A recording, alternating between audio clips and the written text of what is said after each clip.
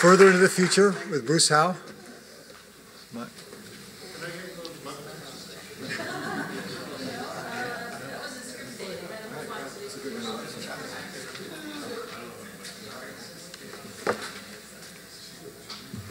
Peter's taking.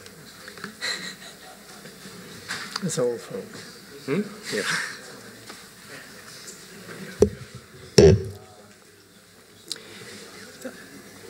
I started with Peter and Walter as a student in spring of 1982. I think that was because I took Walter's case studies class and I was the only one that expressed any interest in acoustics. My first task was to simulate on the prime computer M-sequence processing and so on. So that's how I learned that, and using Flicky Dormer's software package. What was it called? Boom or something? Bomb. Yeah. And then also that summer, a great introduction to the larger community, and meeting many of you here. There's a workshop in Woods Hole to discuss developing new acoustic sources, low-frequency broadband sources. And anyway, that was interesting. And of course, we all know that that's still one of the sore points in our field, the lack of such good devices. My first one-to-one interaction with Walter, as I remember, was he very nicely invited me out to lunch on the outside IGPP on the grass there. I don't really remember what we talked about, but I remember him eating his Vienna sausages and crackers. So I'm sure that's one of the reasons for his longevity now. And then my first office mate was Mike Brown. So and then following him was Bruce Cornell. So I learned inverse theory and acoustics and so on from them. So I'm indebted to them. And then also in that time period I got married, and Walter and Judy were so kind to have a wedding reception at their home. After finishing my degree here, Bob hired me at APL, and I worked on moving ship tomography, ATOC and NPAL and so on. So for ATOC I was on, I think, 15 cruises as the ATOC chief scientist, representative, whatever, related to the acoustic source installations and the cable laying that went with those. So that cable experience led me to get involved with what was known as the Neptune project, both the planning aspects and the technical development, so the power system and cable mooring systems. And given the ATOC marine mammal experience, partly in hindsight, I realized I shifted my emphasis perhaps more towards what I call sensor network infrastructure development, ultimately to develop and promote infrastructure that would ultimately enable ATOC in the future. And so that has guided me the last 15, 20 years, that goal. So that leads me to this presentation. Let's see. So in 2010, a fellow named John Yu published an article in Nature suggesting that commercial telecommunication cables be used for scientific monitoring of the oceans. This by no means was a new idea, but he came in from left field, he didn't know the history, but he published this article, and the International Telecommunications Union picked up on that and thought this would be a great idea to bring a green activity to their organization and so on. So it was a confluence of factors really that started this going. So right now, I'm chairman of this joint task force, and I'll describe this project. This is still in the concept phase, but it is something that is looking forward 10, 20, 50, 100 years into the future. So this is a kind of busy slide, but it is a summary slide, and I'll walk through it. First, the basic idea is that with sensors on telecommunication cables spanning the ocean basins, we can address climate, oceans, earthquakes, and tsunamis in a global context. If we're successful in doing this, this would be a first-order addition to the ocean and earth observing systems, and providing unique contributions that you can't get any other way to these topics, and strengthen and complement satellite in situ systems. The basic idea is to ride piggyback on the primary telecom mission. So science would be secondary, telecom would be the primary mission of these modified systems. Every 50 or 100 kilometers, there's a repeater in these cables. And there, the optical fiber signal is amplified and passed on. So there's some very modest, couple of watts electric power available, and some bandwidth for communication with possible sensors. There are 1 million kilometers, 1 gigameter of operational cable now. So there's a lot more old cable out there. And that's 10,000, 20,000 repeaters out there now. So the basic idea, well, and they have a 5 to 15, 10 to 20 year refresh cycle. So on that time scale, new cables are being installed with higher bandwidths and more capability in that sense. The lifetime of these cables is 25 years, the engineering lifetime, and they typically last even longer. I'm using a cable now 30 years old, and it's just like new. The initial sensors would be, we're trying to keep it simple. Bottom pressure, temperature, and acceleration as the initial sensors. And this is one suggested technical implementation. So here's the end of a repeater housing. This is kind of typical pressure case size. And so in here, you'd interface with the communication system and the power system and bring out a second small cable to a second sensor module here. The main C cable goes straight through here, and the sensors are around this cable, but protected so that when it goes through the cable ship, they're safe and so on. So the idea is we would, if we succeed in this, this would become a routine operation as new cables are installed. These sensor modules would be installed with those, and slowly over this 10 or 20 year time, we could build up to a coverage, global coverage like this. Again, one of the requirements is these be deployed by cable ship, and not changing the telecom operational model, and we would not require any maintenance if our sensors failed, and we're used to that in this community. Well, they just fail, and hopefully most every repeater would be instrumented, and therefore if one failed, then we have redundancy nearby. So we are addressing these societal and environmental issues: climate change, ocean temperature, a single point measurement down at the bottom, and also the pressure measurement is very important here. Sea level rise, pressure, and then disaster warning. So we're trying to address these topics and do this within this framework for ocean observing. This is a framework that came out of OceanObs 09 and is guiding how new systems are being introduced into the ocean observing system.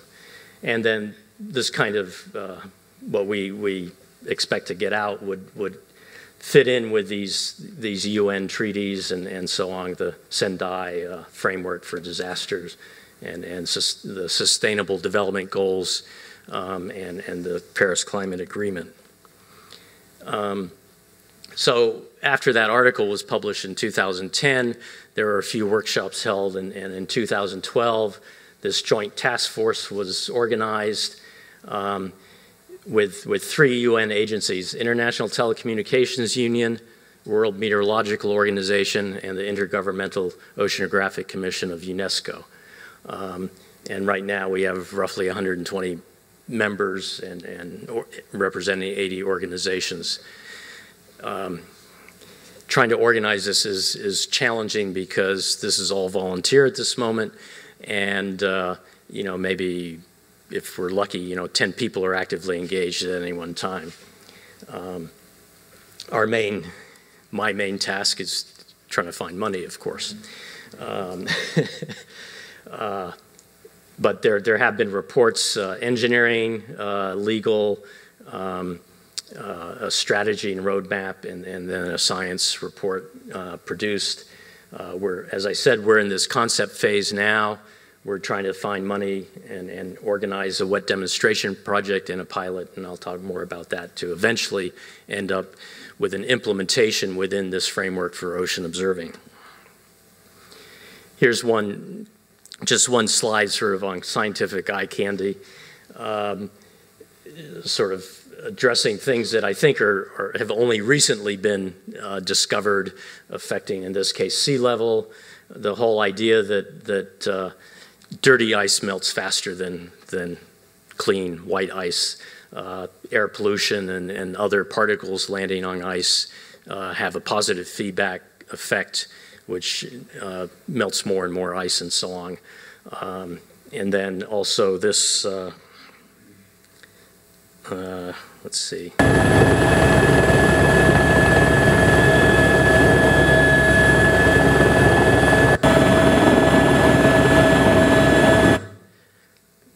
Okay, so that ice rivers on glaciers have been known for a long time, and in Antarctica, Shackleton apparently crossed one, which is still there. But only recently has it become appreciated that these encircle Antarctica, and they're on Greenland obviously too, and have a bigger effect likely on how rapidly the ice is melting. One can easily imagine, and it does happen, this fresh water cutting through the glaciers and accelerating the breakup and so on. This is sea ice, so it won't affect sea level directly, but summer sea ice, I just calculated in 16 years will disappear given this slope and so on. So there are big changes going on, and there are new effects we're learning now that may accelerate this. So in trying to move this project forward, there were 2 NASA workshops held at Caltech in Hawaii on climate and ocean circulation, and a number of you here in this room attended those. Thank you. And then at the Geoforschungszentrum in Potsdam last November, there was a workshop on the tsunami and earthquake aspects as well. I'm doing sabbatical in Potsdam right now. And I came back here just for this. And we recognize the need for modeling to simulate the benefits that these kind of measurements might make. So I'll go through these in 1 or 2 slide detail. First, just very schematically, another view of what we're trying to do. Well, there are these other observing system elements, and spacecraft obviously are absolutely an essential global coverage, providing global coverage of the ocean, altimetry and gravity mainly for the physics side of things. And there's Argo, there are moorings and surface drifters, and we would be putting pressure, temperature, and acceleration sensors on the seafloor. Pressure, I think, is the from the ocean point of view is the most important. You know, water flows from high pressure to low pressure. On a rotating Earth, it gets turned 90 degrees, but and then also, I mean, most of the cables will be on the abyssal seafloor, but they do cross shallow bathymetry, all the ridges and so on, so one can get some depth-dependent information about the currents. So just a picture on hardware. Again, this is a picture from before. This is, well, this is SolidWorks at the moment, but this is one company's view of what a sensor module might look like. So, and this is based on existing C electrode unit that's attached to a branch unit. So what they're doing is replacing this chunk of titanium here that they use for an electrode with a sensor module here.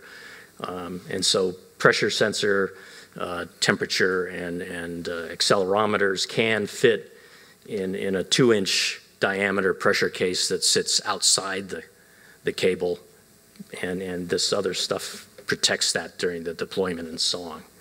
So this is one representation. Looking at the physics, I think many of you have seen diagrams like this of processes versus time scale from seconds to thousands of years, and space from centimeters to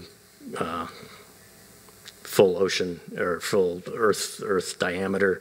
And smart cables really cover a very large sort of dynamic range here, going from, let's say, 50 kilometers and to cross basin, and then from seconds or even higher frequency to long time scales as well. So it's not, even in the bestest situations, it won't cover the entire globe, but it may cover a large fraction. And again, we're measuring temperature, bottom pressure, and acceleration. There's reports on the web page here. So we've started trying to do some simple numerical simulations, and this is just the forward problem. Tony Song is working on this at JPL, constructing a mission simulator. So in the NASA parlance, this is doing, well, it's the forward problem. It's producing synthetic data from the simulated measurement system. And these are schematic kind of representational cable routes. Some represent existing cable routes, the more northerly ones, and then these southern ones would be hoped for in the future, let's say.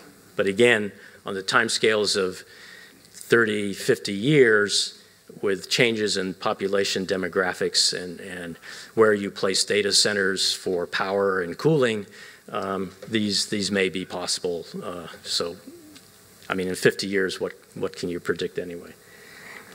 And then also in Potsdam, and one reason I'm there is Mike Thomas and Tobias Weber are doing a observing system simulation experiment with their modeling system, Earth system models. And this is in progress. I don't have results yet to show, but they're almost ready to submit the first paper for review and publication. In the next step, they'll take some of the output from the JPL model and run that into a fraternal twin experiment. And then ultimately, they want to do a coupled atmosphere-ocean simulation because of the atmosphere-ocean interaction at the time scale of atmospheric storms and so on is important. From the seismic point of view, well, Charlotte Rowe at Los Alamos National Lab provided this slide. And this paper is under review right now. So they'll, if one had these cables shown schematically here in the Pacific and this tiny little map here, what's shown here is if you have two earthquakes, Kamchatka and Alaska, these are the ray paths one would get to existing monitoring stations. And this is what you get with these, what would be called strong motion accelerometers on the cables. And so you get much more dense ray coverage. And this is showing that in a vertical cut through the earth. So white areas unsampled, and then with cables, it fills in and is sampled. So they haven't gotten to the inverse problem yet, but that hopefully will come. So then in term for tsunamis, this map shows the dart buoy locations, the red dots. So there are roughly 60 around the world, 50 are maintained by NOAA. And then the yellow lines are just very schematic cable paths. And so the dart buoys sort of follow where the Pacific Rim of Fire and other locations like the Caribbean. So that's ideally where one would first perhaps instrument cables. Likely it'll be the tsunami aspect of this which sells sort of the idea at the beginning. So here's a simulation Tony did, the earthquake off Japan, and this shows different sensors, the tsunami wave passing different sensors as a function of time. So this is what would be available in real time for tsunami risk or warnings and so on. Then furthermore, Stu Weinstein and Nathan Becker at the Pacific Tsunami Warning Center have done some calculations also. So they've taken these sort of existing routes here and then hypothetical routes here. And these are 500-kilometer spacing. And what they've done is along the Pacific Rim of Fire, where there's historically lots of earthquakes, at each location they set off an earthquake and then a tsunami, and then they see how long it takes for that signal, for that wave to reach 3 sensors. And that's what's shown here. So where you have dart buoys really close to the earthquakes, you get short times, and where they're far away, you get longer times. And in this case, averaging all of this, they get a 25% improvement. In other words, 25% reduction in this time it takes before they can issue a reliable warning. And that's considered very significant in the tsunami world. Let's see. Okay, so we're making some progress here. Last December, RFP was issued in New Caledonia by the Office of Post and Telegraph Telecommunications there, and that included an option for this smart capability. And so they're awaiting the bids, and we'll see what happens there. This is an area of high earthquake and tsunami threat and interesting oceanography. This is New Caledonia. Here's Fiji, roughly 2,000 kilometers. So they're, what's that, 20, well, maybe 40 repeaters perhaps. We don't have to instrument all of them, but it would be nice, let's say 20. It's modest scale in terms of it's not too long, the cable. The project, Office of Post and Telecommunications, they want the project because they do see the societal benefit. It's between friendly countries, so presumably permitting and legal issues are minimized. This is a public-private company, so it's owned predominantly by the French government, which is good, and so the commercial aspects are reduced in this project. It's plausible that in the time frame of this project we can actually raise enough money. We're guessing somewhere between $4 and $10 million to pay the incremental capital cost, and that's the agreement with OPT. There would be they would not charge us any continuing costs, so it's that one-time capital cost. In this area, there are 3 dart buoys sort of off this map, 1,000 kilometers away, 1, 2, and 3, and these are some of the most expensive ones to maintain because they're far from any other port. And then, so finally, if we can pull this off, this would be the perfect pilot system because it would demonstrate the entire capability, full integration into repeaters, and provision, presumably, of high-quality scientific data. Second development, last April, there was a law passed and signed, or bill passed and signed into law by President Trump. In April, this was tied to a National Weather Service bill, but one part of it is a Tsunami Warning Education Research Act, and it calls upon NOAA to develop practical applications, including integration of tsunami sensors into federal and commercial submarine telecommunication cables.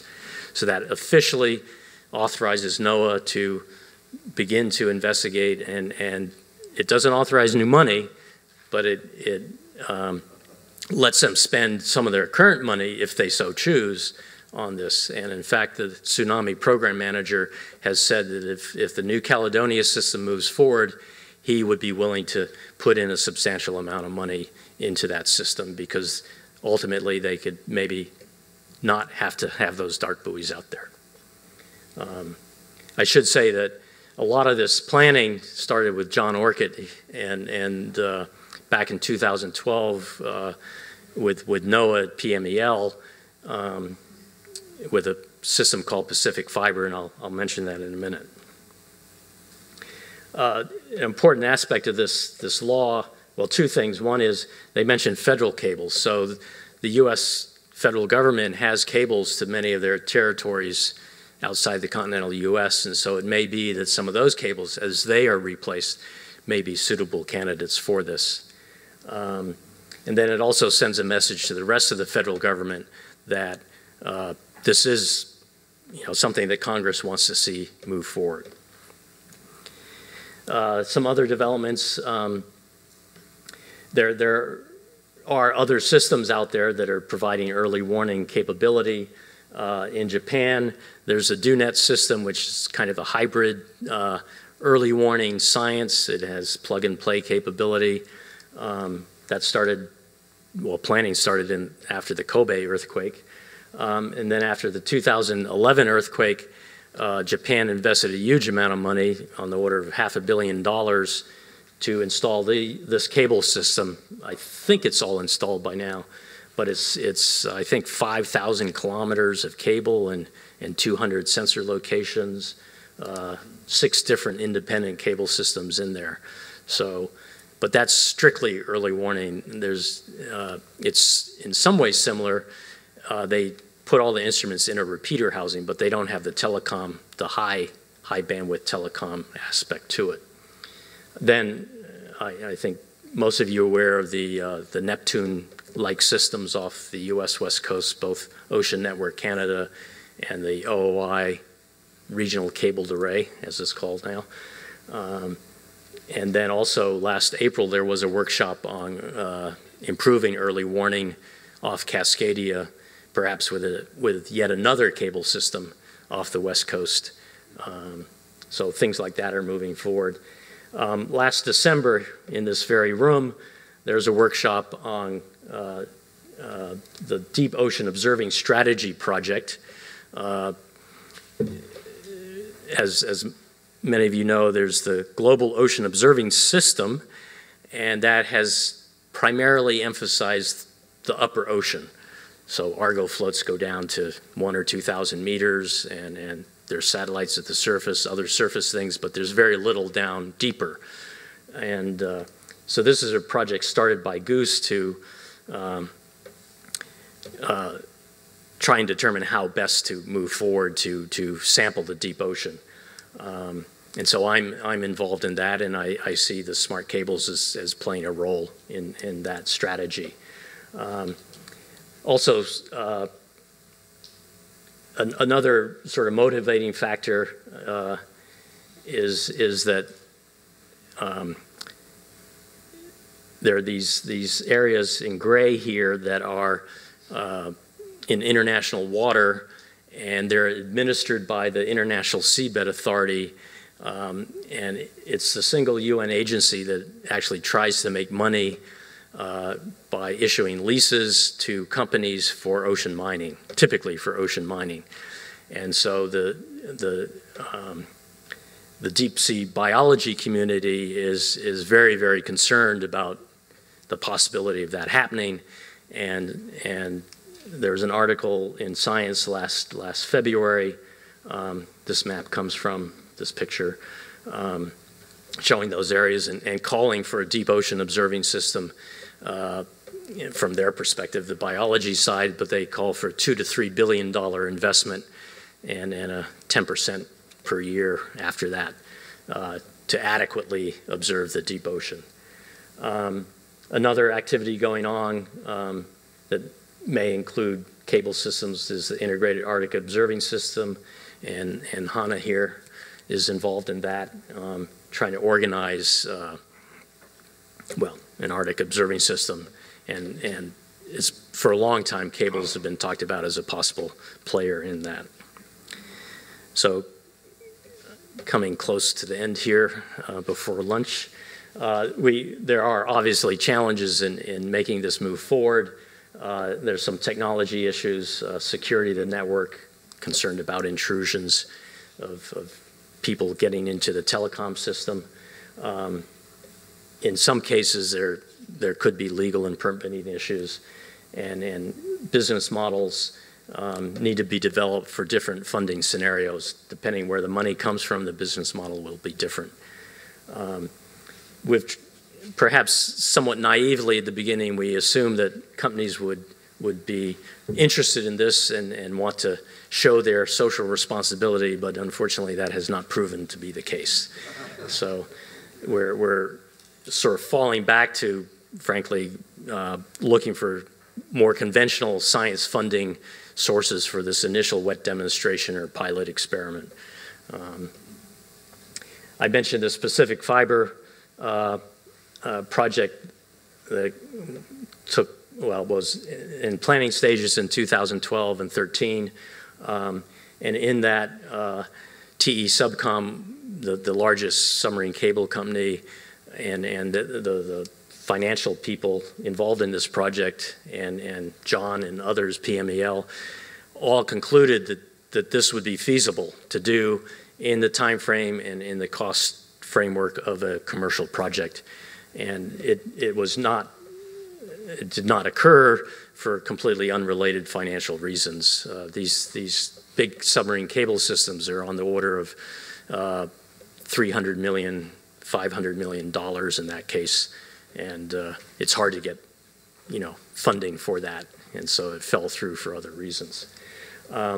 One company that does make repeaters has started to incorporate acceleration sensors into their repeaters from their perspective as for engineering diagnostic measurements, as it's put in the water and so on.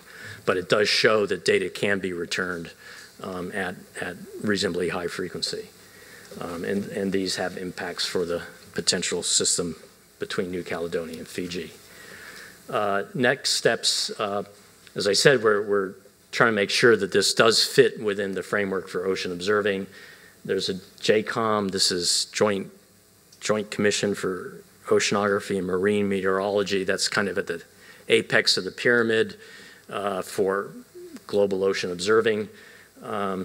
They're having a meeting in Bali, and we'll be presenting there, looking for a recommendation that this concept be pursued.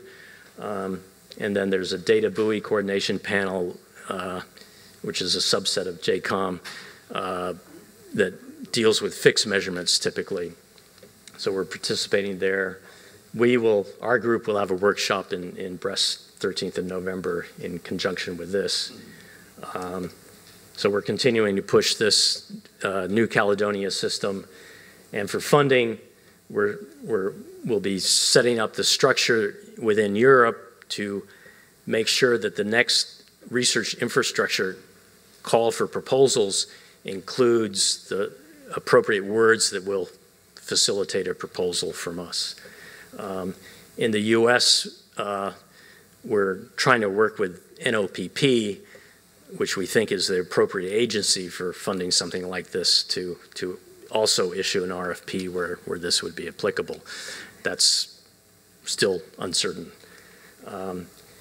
We're trying to make contact with development banks. So Fiji, for instance, is a developing country and so has access to development bank money. And another long-term goal is to work towards the Ocean OBS 19 meeting in Honolulu just about 2 years from now, where the past 10 years is reviewed and the next 10 or longer term is discussed and planned. So we need to have a good presence there. So in summary, we feel through the white papers, workshops, and the publications that are starting, we've demonstrated the scientific and societal needs that this project can fulfill. We think those technical solutions are tractable. We do need to address these network concerns. Business models need to be formulated better. We need to interact with all the stakeholders, continue that, and in the end is the funding. So I just leave that as the closing slide. I didn't use the word acoustics, I think, in this. So I leave that to your imagination of what could be done with this system. One advantage of this kind of technical implementation is this becomes a general purpose interface here. Here you have a wire with, let's say, Ethernet and power. So you could put any sensor on there that fits within this module and so on. The stakeholders purposely did not include hydrophones, which probably are the longest or the sensor with the most experience in the ocean because of the political and military connections that might impede progress. So the initial sensors are listed here, but the reason I'm doing this is because I see in phase 2 we will put hydrophones in and perhaps more. Thank you.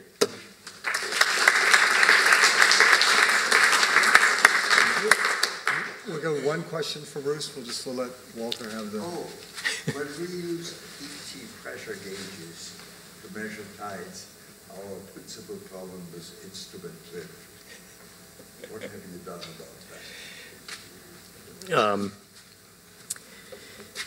that? Right now, there's work being done to do in situ calibration of pressure sensors. The one that's most discussed is parascientific pressure sensor, and the idea is you mechanically switch between external pressure to internal nominally atmospheric pressure inside the pressure case. And you do that once a month or whatever, and you have a barometer to measure internal. This has been done in the lab for over a year now and shows peak-to-peak variation of 1 centimeter. They are, I believe one has been installed on the Mars system in Monterey Bay. And then Kongsberg, that's done by APL-UW with who else? Well, the regional cable array people, Will Wilcock, and then Kongsberg, a company in Norway that does sensor integration, is also working on that as well. So there's hope for that. But for tsunami detection, you don't need that. So, you know, there's a balance. But yeah, no, I understand, absolutely. But then again, think of the timescales. You know, even in the best scenario, you know, we're 3 years away of putting something in the water. Realistically, 5 years, and then, you know, in that time, one would hope we can solve the drift problem. Now, I know it's been 50 years where it has not been solved, but there's hope. Right. Let's thank Bruce again and thank all the speakers. Time for lunch.